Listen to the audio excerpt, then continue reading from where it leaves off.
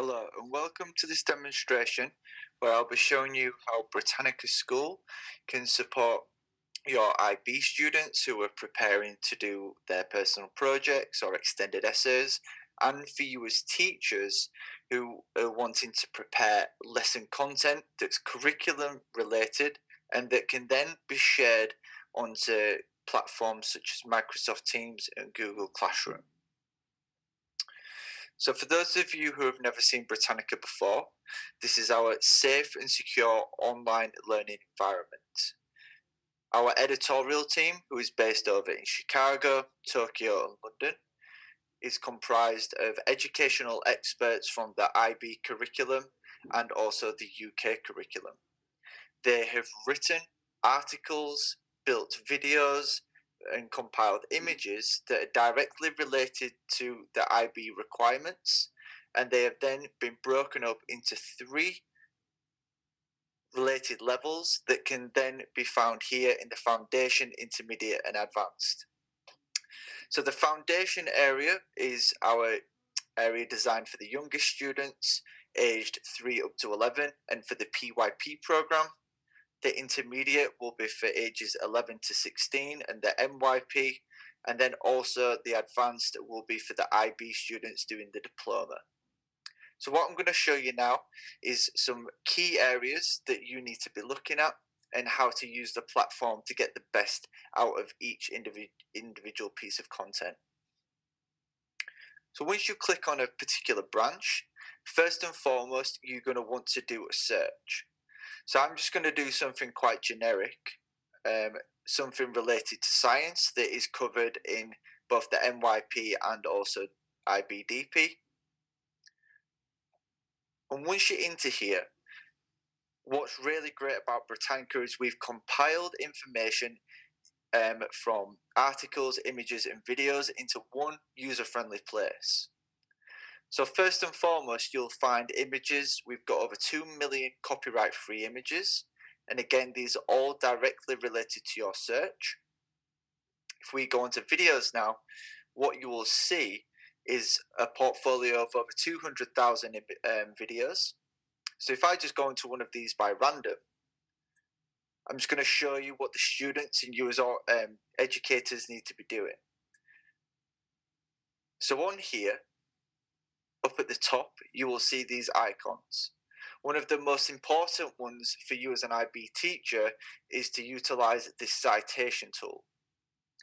Once you click on the tick symbol, it will bring up this citation style where you can filter to the four most widely used citation methods. From feedback from teachers that I work with currently, the most common ones for IB teachers and for IB schools are MLA and APA. So once you click on this particular style, you're then given a pre-structured reference that can be copied and pasted into a bibliography. So this is important not only to promote academic honesty, but so the students can understand what is a reliable source. And when they're preparing to do their major projects or their extended essay, and when they go into university, they will develop these research skills from an early age, and that's going to set them in really good stead. What's also really good about Britannica is that we've integrated with the platforms that you use maybe as a school. So you can send these videos, articles, images onto Google Classroom or Microsoft Teams. You would just simply choose your particular folder, and then that would be sent over as an open URL link that teachers, your colleagues, or students can click on.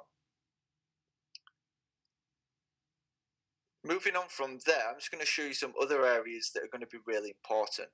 So if I just come back now to my search, what you'd really want to use to expand your portfolio of information, if you're finding as a student content for your extended essay maybe, click on more, and then you can begin to utilize primary sources and ebooks that are provided by Project Gutenberg, and again, they're all directly related to your search. Or you want to go onto this journals tab here, where you will find ebooks from EBSCO. For any of you that don't know about EBSCO, this is the world's leading academic journal provider. And with Britannica, we have got a partnership with EBSCO. So in relation to your search topic, this one being cells, you will now see additional resources to support the articles, the images, and the videos. And the students can begin to download these PDFs. They can use this in their extended essays. They can reference from here as well. Or they maybe want to save these journals into their own Britannica area. And we'll come on to that in a moment. So moving on from there, I'm just going to quickly show you some of the key features on the article. And again, this will be important for students and also for you as teachers.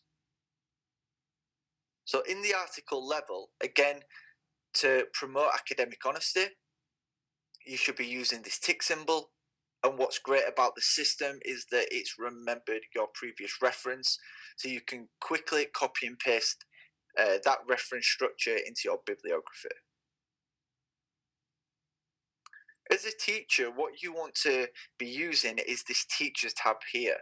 This is where you can find how does Britannica achieve the curriculum standards of the IB, for NYP and for DP. So you click on this Teachers tab, and what you'll see now is 4 different curriculum standards. But for you as an IB teacher, you'd want to scroll down, and then you can click on International Baccalaureate, and you will see now strand by strand exactly what's being achieved in this one particular article. So this is really going to save you time while you're preparing for lessons. So maybe on a weekend, if you're looking through Britannica, you can quickly click on this Teachers tab, find where you are in your learning module, in your learning journey, see if this article is relevant for the class, and then you can begin to save this in your My Britannica area. And I'll show you again how to do that in a second. What's really nice about this particular feature is that there is an extension of this in your teacher's area. So if you're a newly qualified teacher, or your school has just received its IB certification and you're still getting to grips with the curriculum in general, what you can do in this teacher's area is now do an entire International Baccalaureate curriculum search. So once you click on the International Baccalaureate standards, from here you can choose a subject. So I'm just going to do Humanities and Social Sciences by random. And let's go on to the IBDP grade 12. Once I click on view results, what's really nice now is that I'm seeing the entire curriculum for these particular parameters. And then underneath each strand, you will see related articles.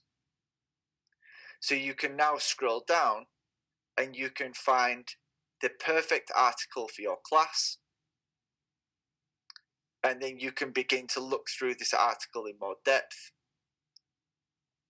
And you can begin to save that into your particular folders, or you can share this onto Microsoft Teams or Google Classroom. So let's just click on this one particular article here.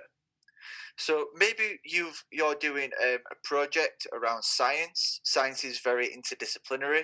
So maybe you want to find articles from chemistry, from physics, from biology. And what you want to do now is you want to click on this favorite symbol. This will then allow you to build up a lesson pack. So you can do this around a completely new pack. So you can name it whatever you want, or you can add this maybe to an existing pack that you've made before. Once you've created a pack and added in your particular content, where that will be sent is up here to your Britannica area. Now I've done a pre-made pack for this example. So I'm just going to click on my resource packs here. And then I'm going to go onto the pack that I've made. So once it loads, I'll be able to show you. Here, IB Science Example Pack.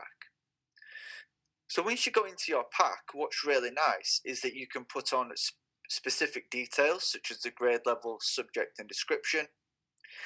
And then this is the information that I found around Britannica that's related to this pack, and that I want to then share to the students who are working from home. And what's really great now is that you can begin to annotate the particular videos or articles.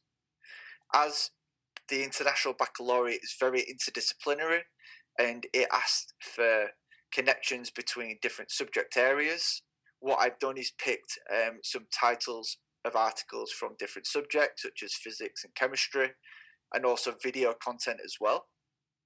And now what you're able to do is annotate this to focus the students on what you want them to learn.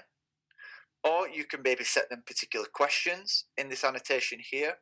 Or if you want, make a note to yourself just to come back and watch or read this particular article later on. Once you've built up your pack and once you've prepared the lesson content, you can then again share this onto Microsoft Teams or Google Classroom so the students can access this pack easily. They just need to click on the link that sends them into your area. They don't need to create a particular login to access this. They can do it from any device, from a laptop, from a computer, from a tablet or a phone. And then they can access your notes, answer your questions, and they can watch and read the articles or the videos in their own time. So hopefully now what you've seen is a good overview of Britannica and how we can support you as an IB teacher. What we will be doing is supporting your school with free access for up to a month. So if you're interested, please leave your details in the Google form below and we'll be able to reach out to you via email or a call, whichever you prefer, and we can set up that access and any particular training sessions that you may need. Thank you very much, and thank you for listening to this demonstration.